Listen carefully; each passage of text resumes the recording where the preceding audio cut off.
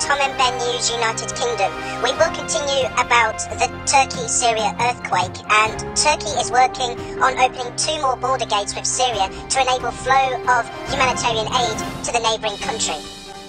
Speaking to reporters, Turkey's Foreign Minister Mevlut Cavusoglu said damage on the Syria side of the road leading to a border gate solely open for humanitarian aid as part of United Nations Security Council authorization is causing difficulties in quake response. However, he also added that there are some difficulties in terms of Turkey's and the international community's aid reaching to Syria. For this reason, efforts are being made to open 2 more border gates.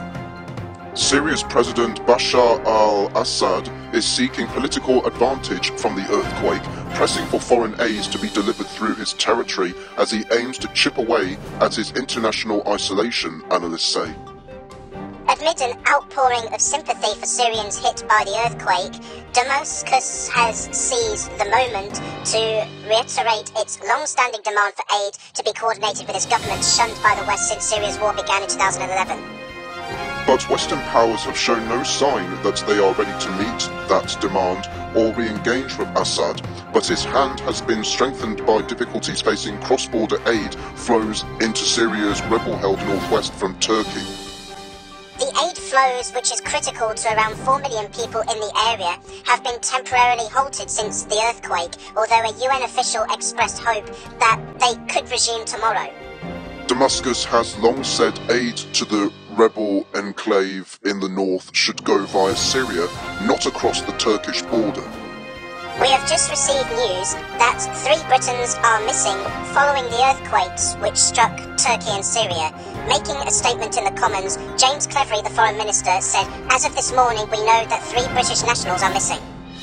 He added that the Foreign Office's Crisis Response Hub is working to support at least 35 British nationals who have been directly affected by the earthquakes. From everyone here at Tom and Ben News United Kingdom and TV Media UK, we hope that everyone is okay. Rescuers have been working in extremely cold temperatures searching for more survivors since the 7.8 magnitude earthquake struck the region on Monday morning at approximately 4:17 AM local time. Nearly 12,000 people have now died across both Turkey and Syria, with the World Health Organization saying facilities could reach as high as 20,000 in the coming days.